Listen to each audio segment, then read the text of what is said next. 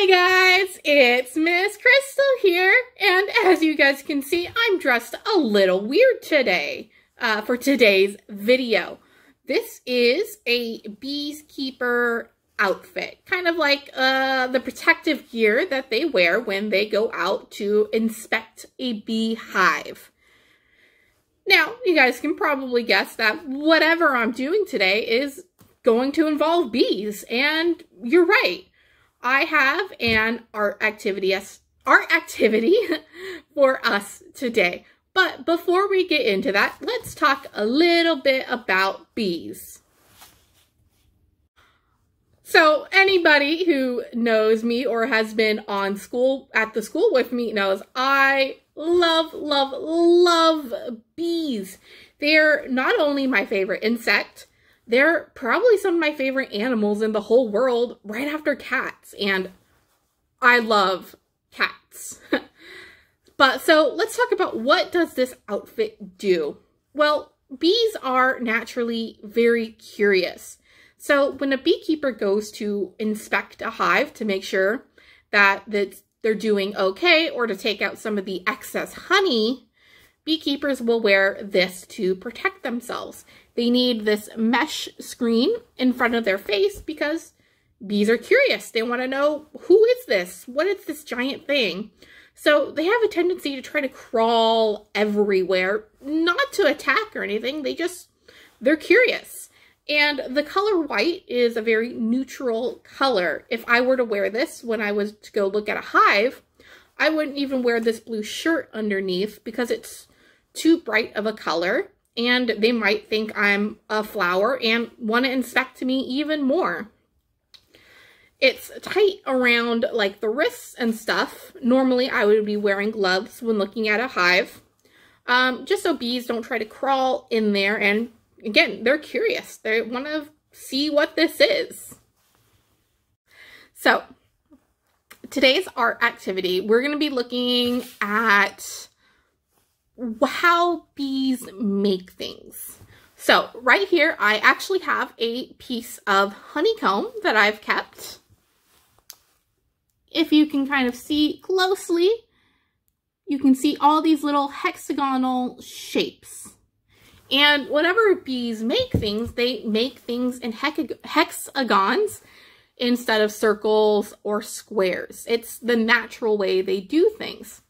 And the reason for this is because when you have the circles, you can have a lot of empty space. Taking, for example, like this piece of bubble wrap. There's a lot of empty space between the circles. But with hexagons, it lets them get close. That way they're making the most use out of all the space they have. So today's art project is we're going to be making our own little piece of honeycomb, or you can even make a beehive itself if you want. This is kind of what it would look like if you want to make a natural beehive. But what we'll need for today's activity is you're going to need a piece of paper, preferably the construction paper, because it's a little bit thicker and it can hold the paint a little bit better. And then some paint. I'm going to be using green and blue paint because these are some of my favorite colors.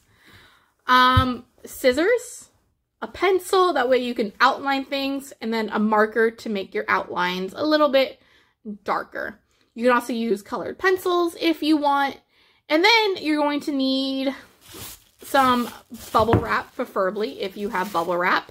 If you don't have that, that's fine. You can use Q-tips to make these little dots. It'll just take a little bit longer. Or you could even use your finger. But if you use your hands to do it, make sure you have your parents okay, because finger painting, as we know, can get pretty messy. So I'm actually going to be making both of these today. I'm going to be doing my hexagonal honeycomb piece as well as the beehive piece. So I've sketched out an outline of what each of these shapes are going to look like in pencil first. And the next thing I'm going to do is I'm going to outline it in a black marker to make it a little bit darker. Now that I've kind of confirmed that this is the outline that I want. Again, I always recommend sketching things out in pencil first before committing to paint or markers, where it's a little bit harder, a bit more permanent, and you can't just erase it like you can a pencil. So now that I've gone ahead and outlined my two images in the marker, we're ready to start painting. Again, if you have bubble wrap, you can do that. It's not quite the hexagonal shape. Ooh, I already got paint on it somehow. It's not quite the hexagonal shape that bees make, but it's a lot easier than just going in through and making hexagons, and it has the same cool effect on art. You can also, again, use a Q-tip if you have Q-tips. If not, the tip of your finger will work just fine. It's just a little bit messier. I also have this bigger piece of bubble wrap. They're much bigger bubbles, so maybe we'll try that to see what kind of a different effect we get there. So I think for the first one, I'm going to start on the little beehive that I have. Ooh, make sure that doesn't hit the corner and get in the paint. I'm also going to lay down this extra piece of paper right here as well to help kind of prevent any mess. So I think what I'm going to do is on each 3 of these layers, I'm going to try a different technique of adding the kind of little circles we're going to be doing. I'm going to be doing maybe this first layer in the small bubble wrap, this middle layer in the big bubble wrap, and the top layer in the Q-tip. So before I kind of go through and I do it, I do kind of want to show you guys how you're going to do it with the bubble wrap. You're going to take your bubble wrap, kind of find a good section that isn't too popped. And then, let's see, blue or green, that is the question. I guess we'll start off with blue. So I'm going to dip it in the blue, being very careful, well, kind of careful. We got a little bit of green in. And kind of try to shake off any excess. Kind of we'll do a little dabbing right here to get rid of that excess. And then once you've got a good amount on, and you're just gonna kind of press across your picture. And that's how you do it.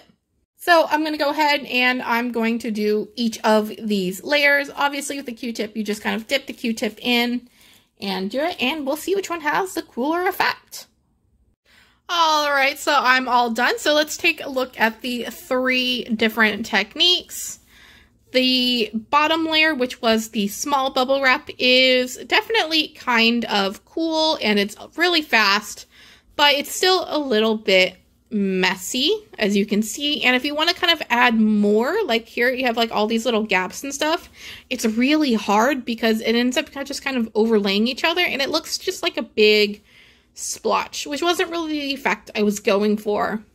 I definitely would say the big bubble wrap was definitely not the most ideal, so you can take this as a learning experience for you guys as well too. Definitely does not look at all like circles. The Q-tip method was definitely the cleanest, but it does take a little bit longer. So these are how these 3 effects look if you want to try doing it yourself at home. But I think for my hexagon, let's see, which one do I want to do for my hexagon that I'm going to make next? I think I am going to go with the bubble wrap method for this one. We'll just try to be a little bit better at spreading it out. So I'm going to see if I can go through like a blending between the blue and the green across it, but we'll see how well it actually goes. So here was my final honeycomb piece. As you can tell, it looks a little bit messy, but I still think it'll look pretty cool when it dries. It's definitely a technique that takes getting used to, so I really recommend practicing on scratch paper. Unfortunately, in my case, I think my scratch paper prints actually came out better than my final attempt did. But art, like any kind of other activity is kind of all about experimenting. So see what works for you and try different things out. Hope you guys found this interesting and hopefully learned a few things about bees as well. See you next time. Bye!